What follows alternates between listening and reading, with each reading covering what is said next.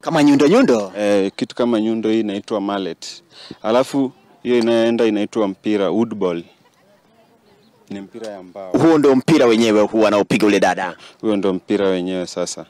Umetengenezwa na mbao ndo maana yake unaitwa hivyo kimombo. Imetengenezwa na mbao ndio maana inaitwa woodball. Sasa nitakuja kwako baadaye, nataka uende kwa action pale pia upige alafu tutakuwa tunaingia ndani na haraka upesi. Nataka nimlete William Luther, amekuwa ni moja kati ya wahusika wakuu sana ambao kiukweli wamekuwa wakifanikisha huu mchezo hapa nyumbani, na amefanya wangu amefanya wima na kuwahi hapa ndani ya uwanja wa Thika Chapel kwa faida ya Mikiki angani. Mwanzo, William Luther ni nani? William Luther ni msimamizi wa michezo na sanaa katika chuo kikuu cha Mlima Kenya, Mount Kenya University, na pia katika Federation ya Woodball ni msimamizi wa logistics, coordination, technical and discipline. Nataka tuanzie tu mbali, tunahodha ameniibia siri. Nataka wewe manake unaelewa na ufahamu wa ndani kabisa. Huu mchezo ndio nini? Huu mchezo ni mchezo ambao umechukuliwa kutoka kwa mchezo wa gofu.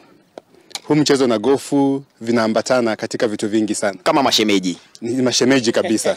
Utasema ni mashemeji kabisa katika mchezo huu. Mwanzilishi wa mchezo huu alikuwa mchezaji wa gofu. Ndipo akapata huo uelekezi wa kutaka kuanzisha mchezo huu wakati alikuwa katika burudani fulani katika mkahawa. Akawa ameona wine ina toss, glasi ya wine, akaona glasi ya wine inaweza fanya jambo. Kisha akawa anashuka stairs, akaona kwenye stairs kuna kitu kinakaa kama mpira ambao ama nini. Ndipo akawa aka-invent gate, aka-invent mpira na aka-invent mallet. Mallet alipata inspiration kutoka kwa ile inayotumika kucheza golf. Kwa hivyo mchezo huu ni mchezo ambao ulianza Taiwan, na ni mchezo ambao umekuwa bora zaidi ama umeenea zaidi katika bara la Asia.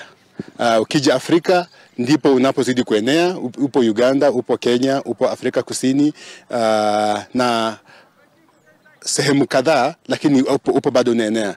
Alafu unaenda sehemu zingine zile. Huyu jamaa alianzisha anatoka kule Taiwan. Jamaa alianzisha ni Mtaiwan. Anaitwa nani? Najaribu kukumbuka jina. Kuna sing fulani, tutakapoendelea nitaweza kukumbuka jina lake. Sasa ndo wachezaji wanakuwa ni wangapi na uwanja unakuaje? Maana naona mmeweka kamba ndo watu wanaona ni wapi na wapi. Wachezaji inalingana na ni mchezo upi unaocheza. Maana mchezo huu unachezwa katika jinsi 4.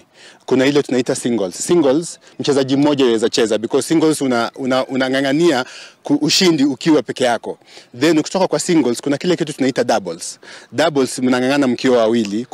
Kuna doubles za kawaida, kuna mixed doubles nataka mtu wa kike mtu wa kiume.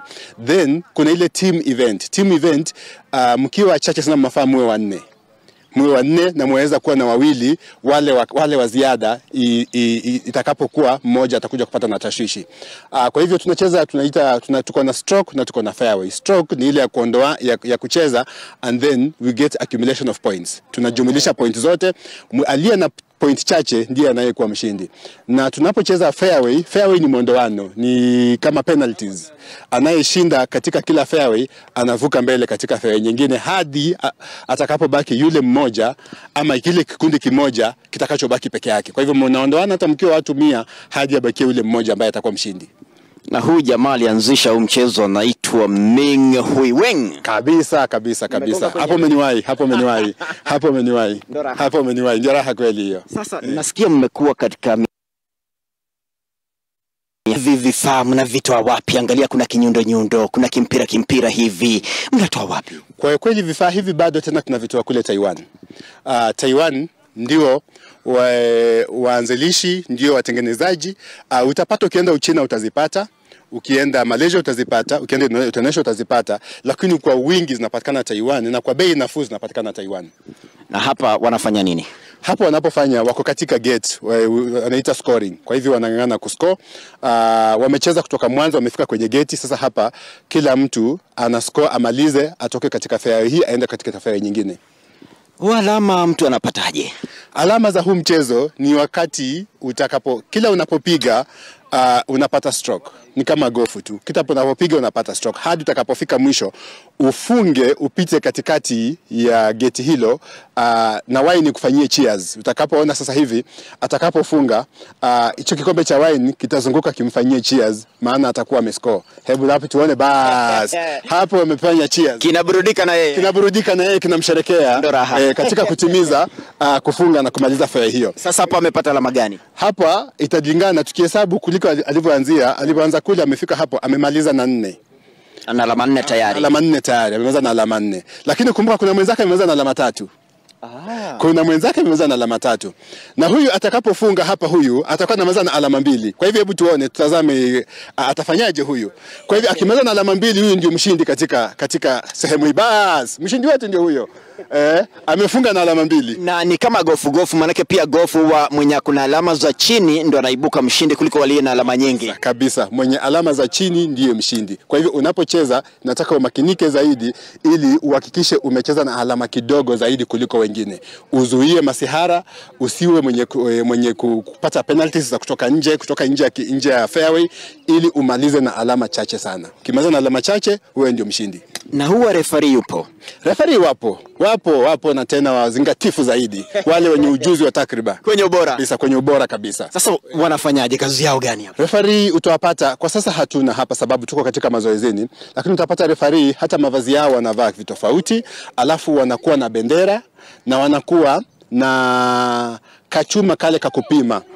Bendera ni kuonyesha ikiwa mtu amecheza nje, utapata wanakutolea bendera nyekundu, na ikiwa bado kwa kiwanjani utapata kuna bendera nyeupe kuonyesha huyo yupo sawa. Kwa hivyo ukitoka nje, mchezo huu unapotoka nje unaanzia hapo pale ulipotoka. Kwa hivyo in case ukifanywa, alafu kisha funga, anatazama kuona unacheza jinsi unavyofaa kucheza. Ukisha funga, kazi ya referee ni katika score zake katika hizo form kujaza ya kwamba amefunga amemaliza na ngapi. Maana hizo form ndizo zinazotupatia mwishowe tukifanya tallying tunapata aliyekuwa mshindi ni ngapi. Kumbuka tunacheza fairway 24, sasa hivi fairway 48. Kwa hivyo bila scorecard tunaweza poteza. Kwa hivyo ama mnaweza changanyikiwa. Kwa hivyo katika kila geti kuna scorecard hadi mwisho, alafu kisha tunafanya tallying. Unajua kama kandanda ni dakika 90, labda kama hamna mshindi ni finali na kwenda 120. Kama hamna mshindi na kwenda matuta mikwaju ya penalty. Hapa dakika ngapi? Hapa mchezo huu hauna dakika haswa. Inalingana na ubora wanaocheza. Kama gofu unavocheza asubuhi hadi usiku, hivyo hapa mweza cheza hivyo. But inalingana na ubora wa wachezaji. Ukipata wale wachezaji wenye ubora zaidi, wataondoana kwa haraka na wamalize kwa haraka. Na ukipata wale ambao ushindani wao unalingana waweza ondoana wakirudi masaa 6, 7, 8 ndio mchezo huo uishe. Kwa hivyo inalingana na ubora na wale competitors ambao unakutana nao. Na hapa inastahili mtu kuwa na sana. Shabaha ni muhimu sana, na utapata wachezaji wengi ambao tunapata wananawiri zaidi ni wale wanaotokea bonde la Ufa, mkoa wa Rift Valley. Kwa nini? Ukambani, utapata. Sehemu zingine wapo ndio, lakini wengi wale ambao unapata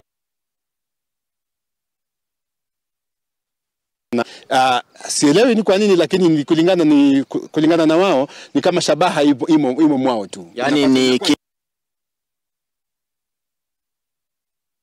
ni rahisi, unapata wakiingia mtu.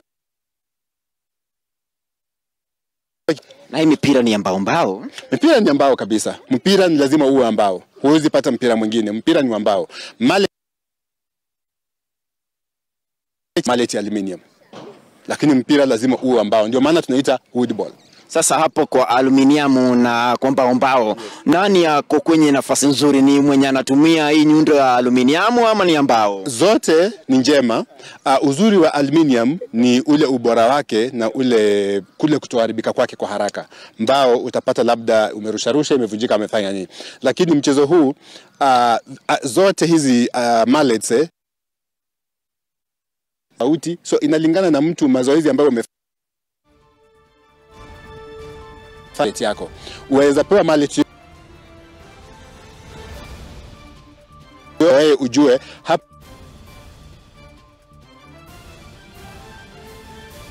yoyote ile kutumia. Nataka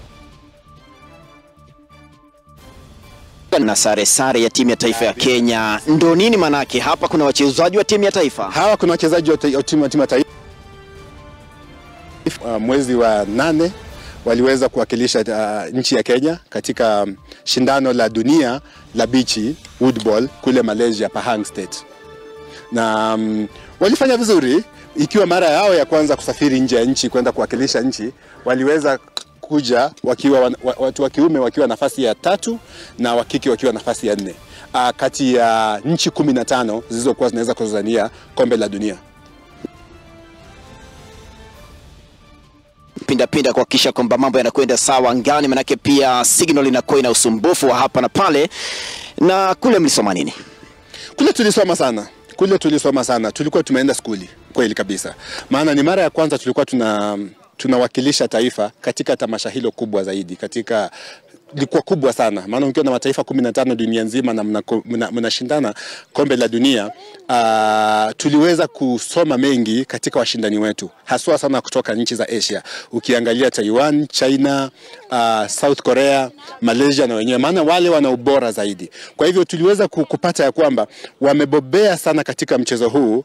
Utawapata ya kwamba wameingiza mchezo huu hadi katika watoto wa shule za chekechea.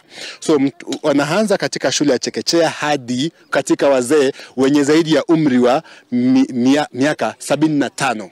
Utapata wanacheza. Kwa hivyo unapokutana na yule mchezaji ambaye ameingizwa katika senior team, unakutana na mchezaji wa umri wa kati ya miaka 17 hadi 24. Amebobea zaidi, ana ujuzi, anajua kulenga, anajua kupiga shaba, anajua kucheza, na ameenda hadi darasani akasoma na kahitimu darasani kucheza mchezo huu. Kwa hivyo sisi hapa tunakusanyana tu viwanjani, tunakuja tunacheza, hatujaweka ule uzingatifu zaidi ya kuhakikisha tuna spread mchezo huu kutoka chini katika wale watoto, na ambapo ndio kitu tumesoma na tunataka kujaribu kama nchi na kama federation tuweze kuwakilisha, tuhakikishe mchezo huu pia tumeuzidisha hadi kutoka kwa watoto, kwa vyuo vya chekechea, vyuo vya primary, secondary, colleges na hadi katika corporates kwa wazee. Nataka nikuje kwako baadaye. Kwa sasa nataka ni watafute hawa wachezaji ambao wanafanya kweli, na nataka nianze na huyu ambaye yuko ndani ya jezi na sare ya timu ya taifa ya Kenya. Na naona yuko vizuri. Dada, karibia kidogo tuseme mawili matatu. Mwanzo, jina lako naitwa nani? Kwa majina naitwa Faith Muringe, student MKU. Faith, ukiangalia huku kwenye kamera ipo, uliingiaje katika huu mchezo? Huu mchezo niliujua wakati nilikuwa first year, September 2021. Wakati ndio niliintroduce, ndio sasa nikaanza kucheza.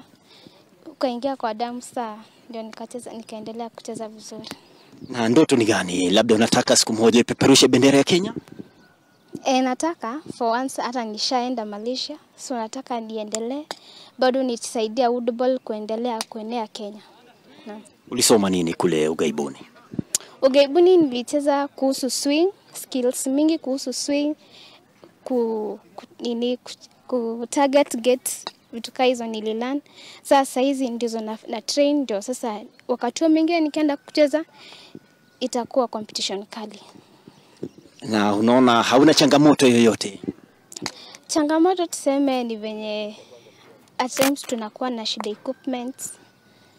Kuna wakati tunakosanga kufandiwa. But hii time serikali ilikuje katufanda, tunashukuru sana. Tunaomba iendelee. Hata huo wakati huo mwingine tukiitwa place nyingine watu support tuende tukashindane. Na labda unakwenda kule Uganda mashindano ya Afrika tena kwa mara nyingine? Naam. Naomba tu niende wakati huo mwingine juu hata Waganda sasa hivi wanatutambua. Mimi wananielewa, wanajua pia nakuwa competitive, wananiogopa pia. Kabisa. Naam. Kila laheri. Asante.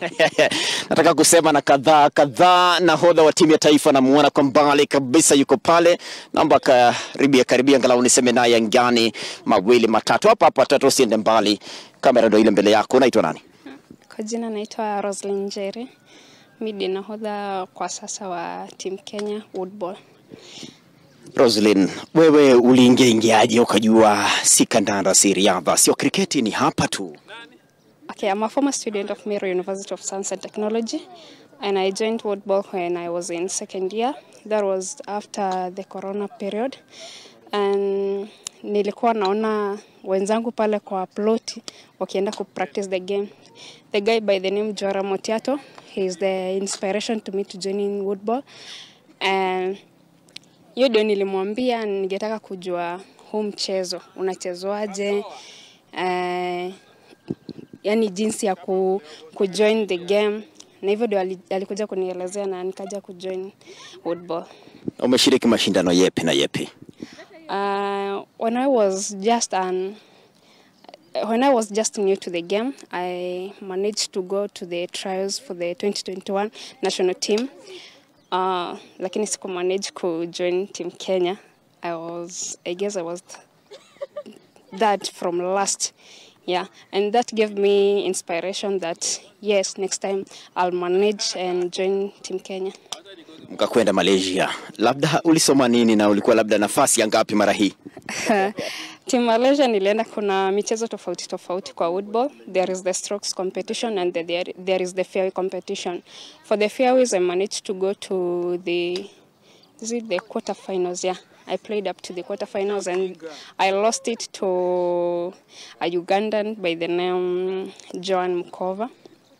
Yeah, but it was a great experience playing with Joan, bearing in mind that she has been in the game for quite a long time. Yeah, and I lost with just one fairway. Na mnarudi mnakwenda kwao mara hii katika mashindano ya Afrika? Yeah, tunakwenda kwao and I'm just ready for her now. Yeah. And everyone else. Yeah. Na umeniambia kwamba unaweza kufanya mazoezi hata nje ya nyumba yako. Yaani ni mchezo ambao hauna mambo mengi. Naam, like home nimejitengenezea gate, nimetumia chupa za maji.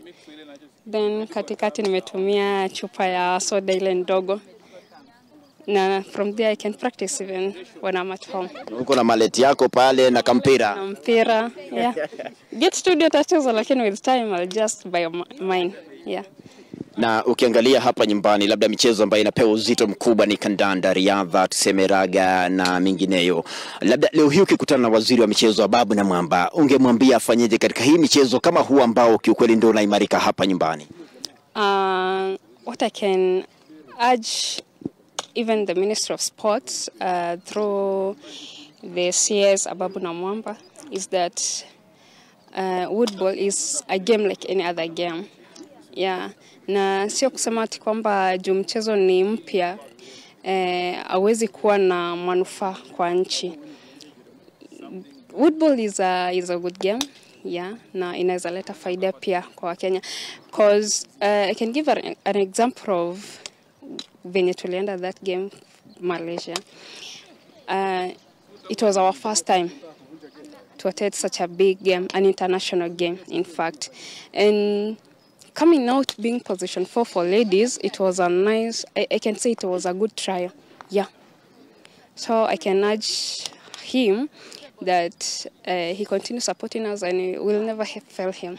Yeah. Na mara hii mnakwenda Uganda, labda pia wapige jeki. Naam.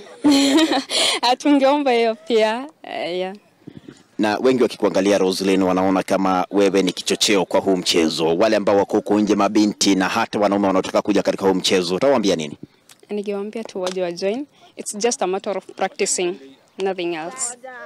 Mazoezi muhimu.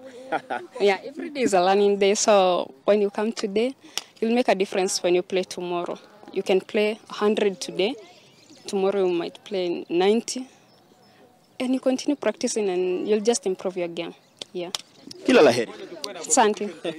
Kabisa, huyo ni nahodha wa timu ya taifa ambayo kiukweli na pasha misuli yake ndani ya uwanja wa Thika Chapel kwa faida kubwa ya kujinoa kwa ajili ya kwenda mashindano ya bara Afrika tafanyika nyumbani mwa Yoweri Museveni kule Uganda baadaye Oktoba ukiingia Novemba. Yosho Makoni ndo narindima kutoka hapa ndani ya Thika, ikiwa ni kaunti ndogo iliyoko ndani ya kaunti nzima ya Kiambu, na kwenda mapumziko nikirejea ni mengi zaidi. Kwa hiyo wewe ni lako Uganda ulipo.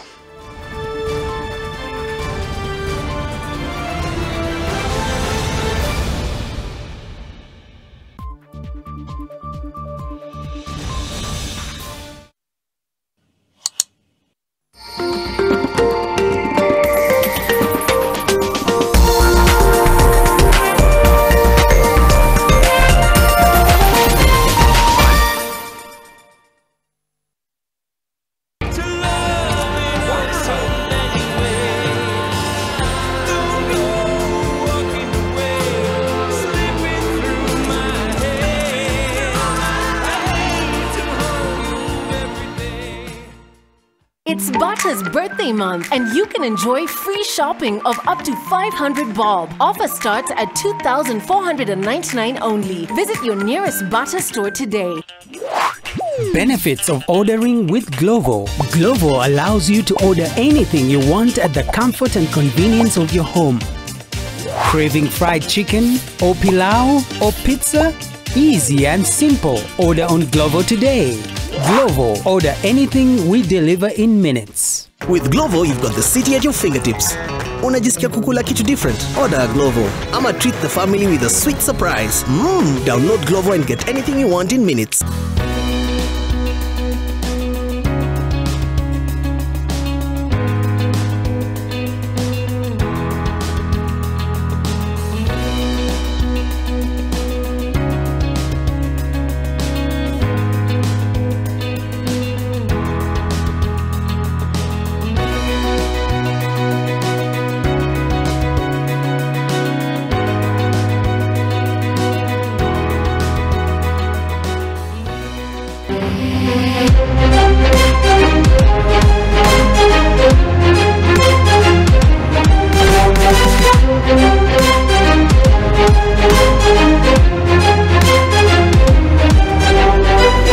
Watch the Berlin Marathon 2023 live on NTV.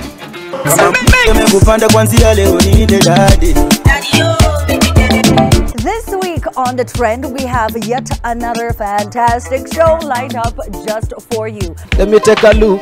Oh Lord, yo, what's up? It's Kenya Ruga out here.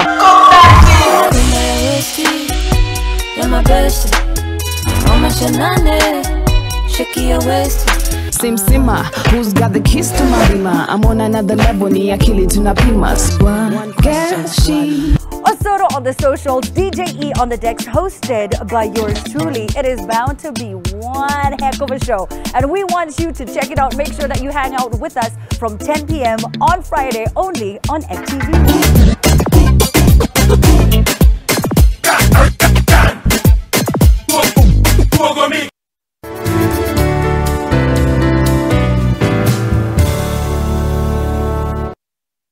It's Bata's birthday month and you can enjoy free shopping of up to 500 bob. Offer starts at 2,499 only. Visit your nearest Bata store today.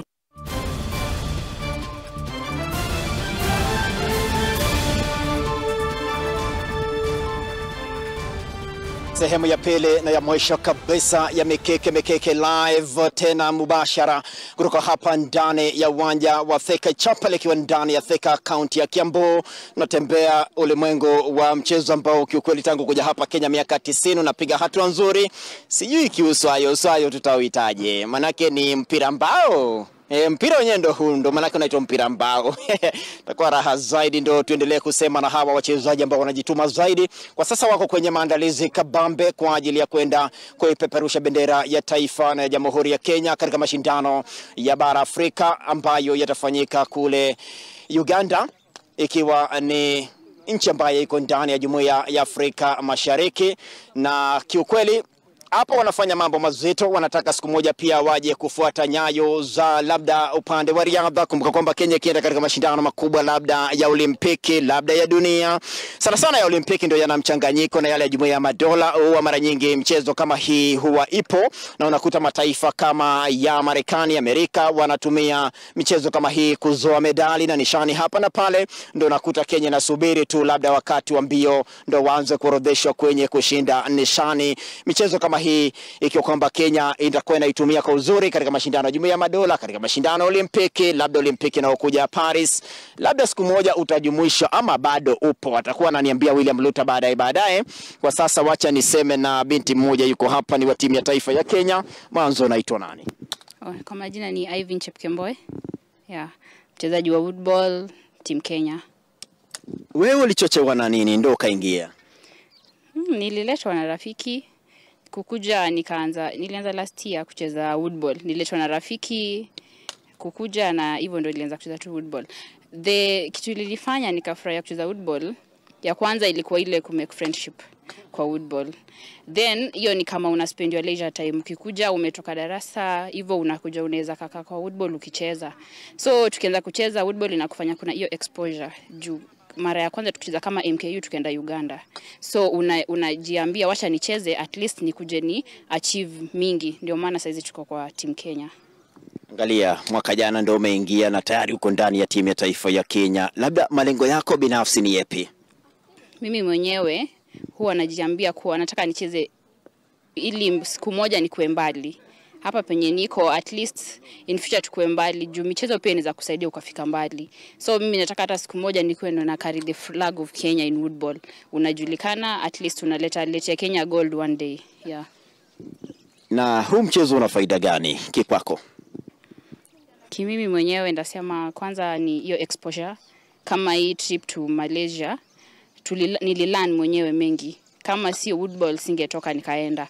That is one of the most nasema niligain kutoka kwa woodball. Ya pili ni hiyo friendship. Pia woodball inakusaidia vile nimesema hiyo leisure time. At least ukai idle utakuja kwa uwanjani ukicheza pia. Yeah.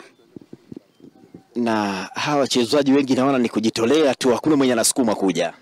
Naam. Huwa tunajitolea juu naambiwa unaweza kuja asubuhi ukatrain unakuja jioni unajitolea mwenyewe. Hakuna mtu atakwambia kuja usikuje. Kama leo watu walijitolea wakakuja hapa. Juu unapenda mchezo wako unakuja mwenyewe. Naam. Utawapa ushauri gani mabinti ambao labda wanataka siku moja waje hapa? Mimi mwenyewe ningependa kuwahimiza woodball ni mchezo mzuri. Kuja uwezi jua utafika wapi na woodball kuliko ukae kuja ujue hii game juu kuna watu hawajui woodball ni nini. Woodball is a good game. So kuja to join kama ladies at least shine in woodball kama ujui game nyingine. Yeah. Na unasomea nini? Nafanya finance. Naam. Kwa hiyo mahesabu mengi kweli. Naam. Kila laheri. Asante. Nataka niseme na mmoja hapa naona nakaa refari. Ndugu yangu unaitwa nani na hapo unafanya nini? Ndio una makaratasi kweli? Kwa majina naitwa Vincent Anyega. Mimi ni mchezaji wa woodball pia but mostly nafanya refereeing. Sasa hapo ndio umeleta nyumbani. Referee kazi yake gani hapa na fanyaje na kuna sheria hapa na pale? Hapa nahakikisha mchezaji akicheza anaweka mahali hiyo mpira inahitajika na mahali anaanzia inakuwa ni mahali inapaswa hiyo mahali inafaa kukua inaanzia. Na akienda nje mimi nakuanga hapo kurudisha ndani na kumrekodia ni ngapi amemaliza nazo ni ngapi amecheza nazo. Kama sasa akianza hapo atacheza 2, mimi ndio naandika amecheza 2, si yeye. Mimi ndio niko na hiyo authority ya kujua amecheza ngapi amemaliza na ngapi hadi tumalize hiyo, na tunaenda kufanya hesabu yote itakuwa mimi najua ni huyu amemaliza na hizi. Sheria za mchezo zikoje? Si ngumu sana na si rahisi pia. Unafaa kuwa katikati mkwa hiyo fairway tunaita sasa. Ukitoka nje, sheria ya kwanza ukitoka nje, mimi nitakuongeza 1 kwa kuhesabu, nitaongeza 1 ya nje, ukirudi ndani nitakuongeza nyingine. Na ukifika the moment unapiga 1, mimi nitakuendelea kuongeza. So sheria hakuna sheria mingi yenye iko complicated. Na mchezaji labda anaweza kuadhibiwa kufanya kosa hapa na pale. Angalia labda kama kandanda na riadha kuna kadi. Labda mchezaji ameanza mbio, amefanya ile false start, ameanza kwa ubaya. Katika kandanda ukifanya tackle moja mbaya, umemchezea mtu mwingine ngware, unapewa nyekundu, unapewa ya njano. Hapa kukoje? Hapa hakuna hiyo kadi ya nyekundu but ni moja na penalize moja hapo kwa kupiga mpira. Unaweza fika hapo kwa hiyo gate, upige hiyo gate until so kama unaumiza hiyo gate. Kama unaibomoa? Kama unaibomoa hapo sasa ndio nakuongeza. But kwa mpira kupiga mpira ukipiga mzuri hakuna nini. Na kuanza ukianza kuna ile tunakuanga na time frame, ufai kuchukua muda sana ndio uanze kucheza huko time tunaanza. Unafaa kuchukua 20 seconds kujipanga na kupima hizo zote ndio tuendelee na mchezo. Kama golf wana tee off. Hapa mnahitaje? Hapa sina ama inafanywaje ndio mtu akianza mtu uwanja naona umepigwa line. Like tukianza kuna mahali tunakuanga tumemark yani mahali fulani hapo unafaa kuanzia. Starting point hapo ndo unafaa kuanzia, ufai kuwa nje yake ama ndani yake kwa mahali fulani. Kuna mahali tunamaki hapa tunamaki leo vizuri, but that's how tunachezanga. Na naona mnachezea pembeni mwa uwanja wa raga. Naona magoli ya uwanja wa raga yako juu kabisa na kombe la dunia linafanyika kule Ufaransa. Huu mchezo hauhitaji kuona uwanja wake ama uwanja wote unaweza kutumika mradi tu mmepiga hizi alama zenyu? Tungependa sana kuona uwanja wetu. Juu inahitaji uwanja, juu tunachezanga like 12 gates. Ukiona sasa tuko na kidogo, zote hazijakuja. Tuko na U, tuko na J, tuko na L. So zote hazizo tunameka kidogo tu. So tungependa tuko sana kuwa na uwanja wetu. Ila tu hatuna nafasi ya kuiweka for now. Mungu atangulie siku moja muwe nao. Sana. Basi rudi wasiibiane alama. Haina haja. Nimlete binti mwingine mmoja hapa angalau niseme naye mawili matatu. Dada karibia kidogo jamani. Usiogope, kama kimombo tema mbele ya umma. Mradi ueleweke. Unaitwa nani? Naitwa Dorcas Gaki. Dorcas uliingiaje? In fact ni beshte yangu tulikuwa na hostel. Yeye ndo alikuwa anaingia. Akaniambia usiku eti tupande basi ya shule, ndio tulikuwa mafresha. Eti twende tu field tuone hiyo place ilikuwa inaitwa Landless. Juu mimi sikuwa najua ni wapi. Mimi nikamfuata. Nikakuja nikapata watu wanacheza hii game football. Na mimi sikuwa najua kuna game inachezwa. Nikaingia tu hivyo. Hivyo ndo tu nikajoin. Alafu tena mtu alifanya nikae kwa woodball ni Mr. Luther. Hiyo siku ya kwanza vile tulienda alitupea kila mtu 200 shillings eti ni ya lunch. Sasa hiyo kanimotivate. Niko like ukaona hapa iko kitu. Nikaona hapa nikikaa hapa nita benefit. Walai. Alafu tena kuna time tulienda tukacheza KU nikamaliza na 62 strokes. Sasa juu nilikuwa a new player akanipea ball. Akaniambia juu umecheza vizuri leo, hii ball ni yako kabisa. Sasa nikaona huu mpira mbao. Hii mpira mbao lakini iliharibika iko hapa. Sasa ni mchezo ambao kiukweli hauhitaji umri wote, maana angalia uko chuo kikuu ndio umeingia na ndio umeushika haraka. Hahitaji umri. Bedhe vile tulikuwa Malaysia, tulipata hadi wazee. Mtu hadi ako 91 years old anacheza hii game. Unapata pia watoto wadogo. Kulikuwa na kategoria junior, senior, kuna corporate. Mimi kwanza afya wetu kwa tunacheza tulikuwa na Shosho alikuwa 54 years, ananiambia ako na grandkids wawili na anacheza hii game and she's so perfect hadi anaweza kushinda. So haina limit ya eti mtu anafaa kucheza akiwa na hii miaka. Hapana, anyone can play. Sasa malengo yako ni gani ukiwa ndani ya jezi ya timu ya taifa ya Kenya? Malengo yangu nataka tu kuwakilisha Kenya internationally. I have to make my country proud. Alafu tena nataka tu niendelee tu kugrow kucheza hii game. Hata familia yangu nitapata in future majaliwa, nitaendelea tu kucheza hii game. Mungu ajalie. Amina. Basi karudi uendelee na shughuli ndo raha. Kwa katika timu ya taifa ni raha kweli. Uniform unapigwa, viatu maridadi kabisa, mwanzo ukiwa ndani ya knock. Paul Tergat anapiga shughuli safi kabisa akiwa na Franco Mtuku mwenyewe kuhakikisha kwamba mambo yanakwenda sambamba kabisa. Dada karibia kidogo. Uko live ndani ya Mikiki. Unaitwa nani? Naitwa Loyat Chelimo na mchezaji wa woodball national. Wewe unaweza kuwa ulichochewa na nini? Mimi nilichochewa hapo hivyo nikijoin hii university sikuwa nacheza yani nilikuwa unaona kuna mchezo huu wa kadi. Hiyo kadi hiyo ndio nilikuwa nacheza. Na hiyo kadi ndio nilikuwa nacheza before, then one of my friend akaniambia kuliko tukae idol kuna kazini yake ana participate in one of the game. So kama kuliko tuendelee, of course kadi uboresha sometimes. So tukakuja akanileta wakatutrain. Then after hapo so nikapotea kidogo. Nilikuwa naishi mbali kidogo, so tulikuwa tunaenda na yeye. Nakuja field na mongoja amalize and then turudi mko tuko mbali. Sasa after hapo akaamua akanitrain hivyo polepole. Siku ya kwanza tukaenda mwaka jana September tukaenda KU na hivyo ndio nikaonekana na coach akaamua kunitrain. Kule Uganda unataka ufanyeje? Uganda nataka ni perform vizuri, ni represent Kenya na represent home vizuri. Nataka at least venye sikucheza last time vizuri, for the first time nicheze vizuri. Naam. Na unafanyaje mambo yako ya pale skulini? Mwanzo unasomea nini? Nasoma education arts. Mambo ya elimu na sanaa hapa na pale. Na unajigawa kivipi ndio uje uwanjani na bado utese kule darasani? Okay. kuna wakati if kutrain unaweza kuja field wakati wowote ukuje ufanye zoezi. So hizi kamba ziko hapa kila wakati na niko na mallet yangu na ball. So kumaanisha naweza kuja wakati wowote nataka.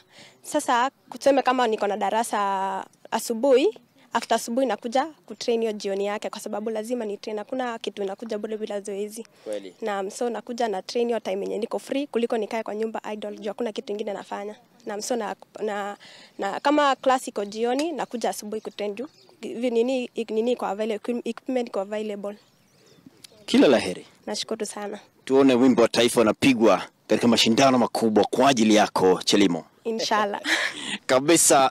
William Luta, karibia kidogo tena tuseme mawili matatu, manake pia ndo timu ya taifa inawiri, kunafaa kuwa na ligi. Ligi ndio inatoa wachezaji wa hapa na pale, wanaangalia katika timu mbalimbali, labda wanakwenda KU, wanakuja hapa MKU, wanachukua wachezaji, na mchezo ambao unachezwa sana na wanafunzi ambao kiukweli ni wachezaji wa vyuo vikuu hapa nyumbani. William Luta, kuna ligi?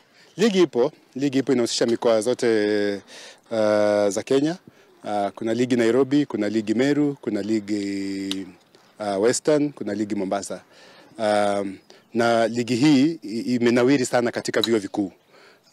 Na Nairobi pia imenawiri sana katika corporates, ambapo kuna vilabu ambavyo vimejiandikisha vingi kadhaa. Kwa hivyo Nairobi inachezwa sana. Mikoa za nje ndipo wanajitia mikakati na wanasukuma mwendo kasi, na tunaangalia kuhakikisha kwamba hata katika mikoani ambapo hazipo ndani ya Nairobi zinaweza kucheza ligi kila wiki ama kwa mwezi kadri mara 2 ama mara 3. Ndipo tuweze kueneza mchezo huu uwe umesambaza kila pahali nchini Kenya. Kwa sasa mabingwa tetezi ni MKU upande mabinti. Upande mabinti MKU wandada wangu waliweza kukua kama mabingwa wakuu, na katika upande wa wanaume timu ya vijana wa KU waliweza kunyakua ushindi wakawa ni kama mabingwa.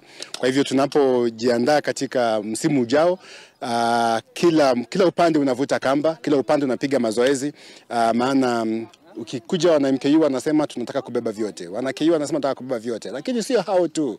Kuna wana Gretsa, kuna wana St Paul's, na kuna vilabu, kuna Taifa Club, kuna Wazalendo Club. Kwa hivyo shindano mara hili litakuwa kubwa zaidi, maana ukikuta kama Nairobi tuko zaidi ya timu 20 ambazo zinataka kuwania ushindi huo. Na unaonaje kule Uganda, mtatesa? Uganda tutatesa maana sisi ndio defending champions katika miaka 2 mtawalia. Wa Afrika ndio. Sisi ndio sasa tunaenda nyumbani kwao kurudi na kombe letu nyumbani. Na tunajiandaa wakati itakapofika wakati huo, tukienda kule tutakuwa tupo tayari sana. Najua wapo nyumbani, wako na ule uwezo wa nyumbani, uzoefu wa nyumbani, lakini naye sisi pia hapa hatulali. Tumeshindana nao mara kadhaa na tunajua uzito wao na upungufu wao. Kwa hivyo tunajiandaa kulingana na uzito wao na upungufu wao, ili tukifika kule tuweze kuibuka washindi tena, turudi nyumbani kama bado wa mabingwa bara la Afrika. Na ni lini? Ni mwisho wa Machi hadi mwanzo wa Novemba. Mwisho wa Oktoba hadi mwanzo wa Novemba. Ndio. Ukienda Novemba. Na tarehe 25 hadi tarehe 5 Novemba. 25 Oktoba hadi 5 Novemba. Ndio. Na najaribu kuangalia hapa mabinti wanakaa wanafanya vizuri kuliko wanaume. Wote ukiangalia nitasema ukiweka kwa ratili ni kama sawa. Lakini tukiangalia katika wanaume wengi ni wale ambao tunao wana uzoefu sana. Wamecheza mchezo huu zaidi ya miaka 10. Na mabinti wengi wetu ni wale ambao wamecheza mchezo huu ukiangalia sana ni miaka 2 ama 3 sasa hivi. Kwa hivyo utapata kuna utofauti kidogo wa ule uzoefu na experience katika tunavyosema katika hali ya kimombo. Lakini unapokuja katika mazoezini, mabinti wetu wako rada sana, wanatusukuma juu sana na wanajitia wametia mikakati zaidi katika mazoezi. Unawapata hata walipo hapa wamejaa wengi, maana wanakuja mazoezi sana. Kwa hivyo imewasaidia kujikimu na kuwa bora. Kwa hivyo nikisema timu yetu ni kama iko sambamba, wote waume na wote wa kike. Na labda huu mchezo uko katika Olimpiki haujaingia, maana ni mchezo ambao haujaenea dunia nzima na unazidi kuenea dunia nzima. Ukiangalia kwa sasa unazidi kuenea. Nilivyosema mwanzo, Asia upo sana, Afrika upo, Marekani unaingia, ukishaingia Marekani, Uarabuni, part of the north of Africa iko, kwa hivyo Uarabuni pia unaingia, na natumai kulingana na kadri zetu, Olimpiki zikipita nyingi sana ni 2. Olimpiki ya 3 kutokea sasa ikija, huu mchezo utakuwa ndani. Tuna uhakika sana. Ni mchezo ambao mchezaji anaweza kutegemea kama kiteka uchumi? Kabisa, ni mchezo ambao mchezaji anaweza kutegemea kama kiteka uchumi, maana kuna wachezaji kule nje wamechukua kama kazi. Ukienda yale mataifa ya nje ambayo tulikuwa nayo, hili ndio pato lao. Kila siku, kila kukicha, Januari hadi Disemba, kazi yake ni kucheza woodball, na inamlisha na inazingatia familia yetu. Kwa hivyo tukiweza kutia mikakati bora, na tukiweza ekeza zaidi katika mchezo huu, utakuwa bora zaidi na utakuwa muhimu sana katika kipato cha vijana, ambapo tunajaribu kutengeneza kazi, na kazi ipo hapa. Katika mchezo huu ni kazi, yaweza kulisha, yaweza kuvisha, yaweza kunywesha, na yaweza kusaidia familia yako na wewe mwenyewe ujisaidie. Nakumbuka rollball wakikwenda katika maeneo ya kule Ujerumani na wakarejea nyumbani na mataji upande wa kinadada na upande wa mabinti. Labda siku moja tutaona ninyi pia mmekwenda katika mashindano ulimwengu mkakuja na makombe. Yes, rollball walikuwa eleza kwa India na walifanya vizuri. Naye sisi ilikuwa ni tunaita beach woodball. Ni kama volleyball. Volleyball kuna mchezo za beach na mchezo za court. Kwa hivyo hata sisi tunapojiandaa sasa hivi, ule mchezo ambao tulienda Malaysia ulikuwa ni beach woodball. Kwa sasa tukitoka bara Afrika, mchezo wa bara Afrika, mwaka ujao mwezi wa Septemba tunajiandaa katika World Cup sasa. Sasa World Cup ni ule World Cup wa lawn, sio World Cup wa beach. Na hapo sasa tunatarajia kuwa na washindani zaidi ya mataifa 20, na tunajitia misuli. Tuna uhakika ya kwamba serikali itaweza kutufadhili ili tuweze kuwakilisha taifa letu vibora zaidi tunavyojielewa. Kweli kabisa, walikuwa katika maeneo ya India wakifanya kweli wale wa volleyball. Nakumbuka nimewaangazia leo, alafu wakaondoka wakaenda wakatesa kweli. Sio Ujerumani nitoka wapi, naingia kwa midomo yangu. Sasa hapa ni kwa sababu Kwantazo wanakwenda Berlin Ujerumani, mashindano ya ulimwengu baina ya shule. Ndo raha wakiwa chini ya kiwari Justin mwenyewe. Sasa najaribu kuona waziri Ababu na Mwamba huwa mara nyingi hapitwi sana na mambo ya mikiki, manake anajua pia ni show ya karne 21. Leo hii akiwa anafuatilia, ungetaka afanyeje katika michezo kama hii? Nitamweleza Babu na Mwamba ya kwamba kulingana na sisi michezo zote ni michezo. Dunia ya sasa hamna ule mchezo ambao ni wa maana kuzidi mwingine. Michezo zote zipo sana. Michezo zinazotokea za karne hii ndizo michezo ambapo zimekuwa rahisi sana kuletea taifa ubora na kuletea taifa jina kubwa. Kwa hivyo ningemuomba Babu na Mwamba aweze kuangalia michezo hizi zinazoibuka, aweze kuwekeza katika michezo hizi, na katika woodball haswa aje tucheze naye, tumuonyeshe wachezwa vipi. Maana niliona nikiangalia maskani yake kama pale nyumbani, ana lawn nzuri sana pale. Yeye na jamii yake na watoto na mkeo na wenzake wanaweza kuwa kila jioni ama weekend, wakati wanatuliza nyumbani, wanaweza kuwa wakicheza mchezo huu na familia yake na wageni ambao wanaweza kuja pale. Maana mchezo huu hauhitaji lazima upate kiwanja kama hiki. Waweza cheza hata nyuma, katika kadi ya kimombo tunasema in the backyard of your home. Kwa hivyo tunamuomba aje aweze kutazama mchezo huu, aweze kuangalia, ataupenda na apata ni mchezo wa haki na ni mchezo wa hakika, na aweze kuwekeza sana zaidi kaswa katika sehemu za kutrain, na aweze kuwekeza katika sisi kupata vifaa vya kucheza ili tuweze kueneza mchezo huu katika taifa lote, katika vio, na mchezo uweze kuwa imara, na tunamhakikishia mchezo huu utaweza kupatia taifa hili sifa kubwa sana. Tusio nategemea riadha.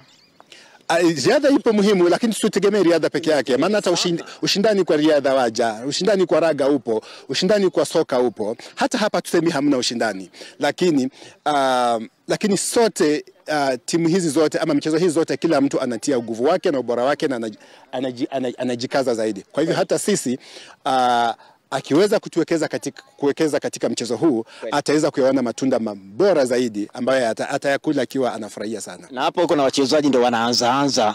Nadhani ni yule. Yes. Wacha aje ndio niseme naye. Hapa katika Mlima Kuu chuo kikuu cha Mlima Kuu tumeweza kufanya what you call recruitment, kuwasajili wachezaji wengi wapya, na hawa pia wanatarajia kung'ang'ana ili kuweza kuingia katika timu ya taifa na pia kuwakilisha chuo chenyewe katika mashindano ya vio. Huo nawaambiaje, kuna mchezo unaitwaje huku kuja tuende huku, wanakubali? Inakuwa ni ngumu kuwashawishi, maana wengi wamezoea michezo ambazo zimebobea zaidi. Wanazoea ukizungumza soka hausumbuki, raga husumbuki, netball husumbuki, mpira wa vikapu husumbuki. Lakini unapoeleza woodball, mwanzo wanashangaa unazungumzia nini? So inabidi tunaweza kuwashawishi waje kiwanjani ili tuwaweze kufanya what you call kwa kimombo demonstration. Wakishaona, wakishajaribu kucheza, wanaupenda. Wengi wao wanabaki hawaendi. Wachache unapata wanaenda kama kawaida katika michezo zote. Kuna wale wanaona hii haifai. Lakini wengi tunaoleta tunafanya katika kimombo tunasema tuna retain na wanaweza kutuwakilisha vizuri sana. Akiwemo huyu. Unaitwa nani ndugu yangu? Kolmayen. Kolmayen, unakaa jina lako linatokea Sudan Kusini ama Sudani? Wapi nyumbani? South Sudan. Juzi mmetufunga Kenya Harambee Stars. Moja dakika ya pili Tito Kela akifanya mambo yake yule mchezaji wa Kenya Police, na mwisho wa siku inatamatika 1-0. Mwanzo hilo ulionaje? Actually nilikuwa hapo. Ulikuwa Kasarani? Nilikuwa hapo na nilifurahi sana juu ilikuwa first time yetu kuwapiga, hatujaiwapiga. Una raha kweli? Nyewe. Sasa huu mchezo na wewe ukaingia ukasema wewe utaki mambo ya soka ni hapa. Ndio ikakwaje? Vile nimeona hii game, actually me I used to play soccer, volleyball and basketball. But when I joined the university just this semester, I got interested in this game when I was introduced by our coach, Mr. William. And the game is very interesting, and this game you don't need a lot of energy, just technique and like some tips to score. It's so easy to score and needs less rules compared to other games which are very complicated. Kule Sudan Kusini, game hii ipo? Actually, this is my first time seeing it in this university. I've never seen it. When I was in Nairobi school and I never saw this. So labda siku moja ukirudi nyumbani pia uende uipeleke huko? Actually nimeipenda sana na nikirudi nyumbani lazima pia tukue nayo. Sasa hapo ukitaka kushiriki mashindano makubwa unaipeperusha bendera nchi gani? Actually because I'm in these premises, Kenyan premises, I'll be going for Kenya. Team Kenya? Yes. Na hivyo ndio ushakuwa Mkenya. Na unaonaje maisha hapa Kenya? Maisha iko sawa. Actually I've stayed here for 9 years now and I've gotten used to life here. Life's very okay here compared to where I was. Nyumbani changamoto nyingi. Somehow.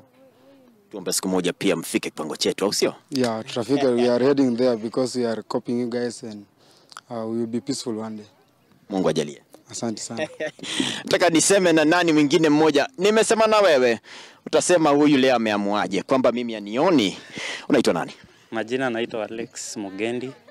I've been a student at KU but I've completed last year.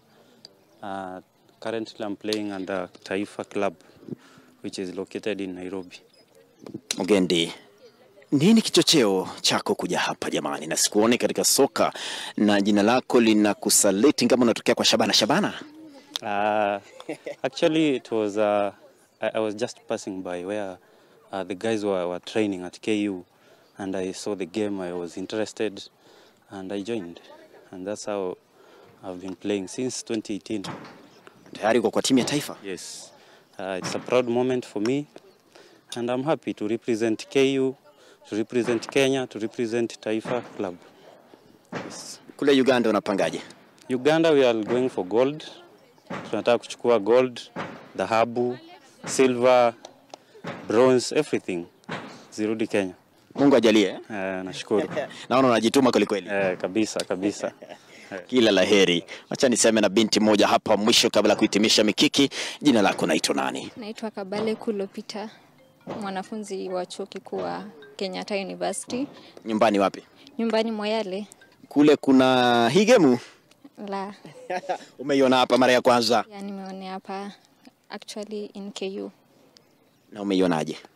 Okay, tulikuwa natoka darasani nikapatana na watu wana train kwa field, so I got curious, so like nikaona hii game it's kind of new, sijui wacha niangalie, lakini nilikuwa like na wanafunzi wenzangu, we are around 9, tukaenda tukaangalia, tukaulizwa mnataka kujoin and such, mimi tukaandikisha jina and the rest, but the rest they like hawaku like turn up, so I got curious, like I wanted to know more, nikaji-engage nayo, penye nimefika.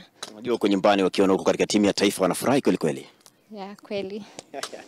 Unajiandaaje kule Uganda? Unataka kuendea nini? Tunataka kuendea gold. Yeah. Kila laheri na siku moja upeleke mchezo nyumbani. Yeah, natarajia kuipeleka very soon. Yeah. Asante. Imekuwa ndo Mikiki live ikiwa imeiteka na kuivamia anga kutoka hapa ndani ya Thika, uwanja wa Thika Chapel, ikiwa napigwa picha ngani na mpiga picha mahiri hapa nyumbani wa spoti.